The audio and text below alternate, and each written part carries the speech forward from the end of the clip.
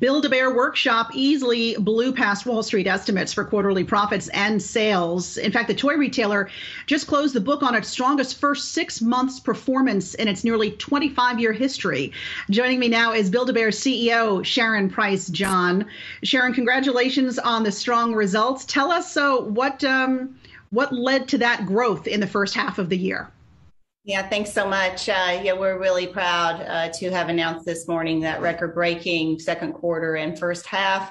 We exceeded revenue records from the last 10 years and actually had the best first quarter, best first half on a profitability perspective in our history, as you mentioned. What caused that is a multitude of things, actually.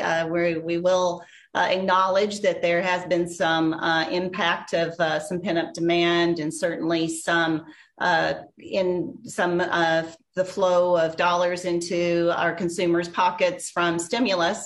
However, much of what we believe is the long-term possibilities and continued growth here is associated with a multiple year strategic changes that we've been making to the company, and from an infrastructure advancement in our technology and digital efforts, as well as our new efforts with our consumer base against our loyalty programs and a number of other initiatives that we're making to evolve our e-commerce side, building out our ability to buy online, ship from store, buy online, pick up from store, multitude of different things that are now creating a synergistic opportunity for us to drive these relationships and therefore drive lifetime value into the future to a broadened consumer base.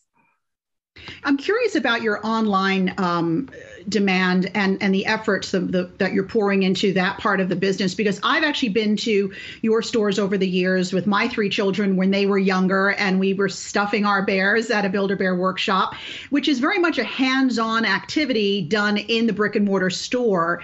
What's driving those digital sales, and what has foot traffic been like during this time for you? Yeah, thank you first for enjoying Build-A-Bear. I'm glad you know it's a special experience that creates memories for kids for a lifetime. And we are in now that multi-generational aspect of the brand coming up on our 25th anniversary. So the kids that went to Build-A-Bear years ago now have children of their own. And that is part of this strategy to recognize that when you become multi-generational, you have an opportunity to create a flywheel for some of those consumers that have now grown up with the brand. So we have actually shifted and broadened our consumer base, as I mentioned, and this was done purposefully. And up to 60% of our business is still to kids, and up to 40% of our business is now to teens, tweens, and adults. And that's through the affinity base of different collectible products with a lot of our core licensed partners, some best-in-class partners, whether that's our Star Wars relationships or our Pokemon relationships. So that particular consumer is not only willing, but often prefers to engage with us online.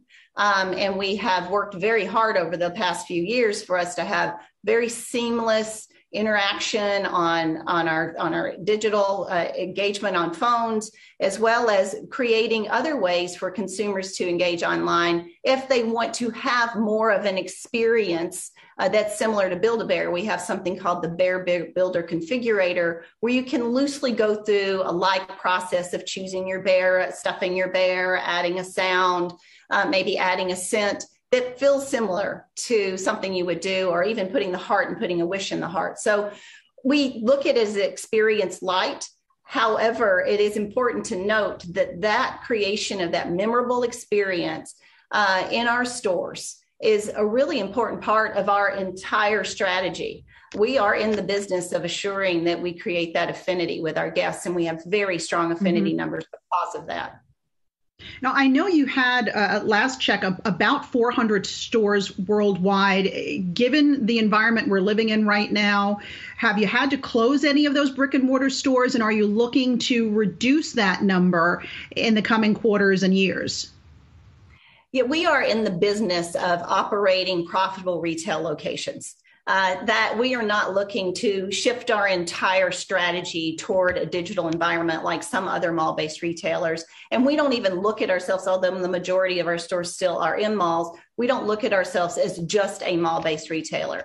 We want to be where consumers go to have fun and entertainment. That has started to become more likely as we have opened stores actually this quarter. We mentioned it on the call in tourist destinations and tourist locations. So we want to be where families want to go to have these types of experiences, and Build-A-Bear fits right into that. So do we look to close stores only if they're not operating at a profitable level? We've done a very good job renegotiating with our landlord partners over the course of the last year and a half. We maintain 70%-ish rent, at least optionality over the next 3 years, which means we have the leverage and the opportunity to continue to renegotiate those rents in a way that they make sense for the volume that's coming in. To your question on traffic, we are not back to historical levels. Clearly, we're beating 2020 traffic because most of our stores were closed for a portion of that year, but we're not quite back up to those levels. Although where we're seeing some of this revenue growth is, as we mentioned, in the digital world, where we're seeing significant improvement over the course of the first half of the year, as well as the other opportunities that we're driving with our consumers through building and adding on more sales with the highest DPTs that we've seen. All right, Sharon Price John, CEO of Build-A-Bear Workshop. Thanks for being with us today.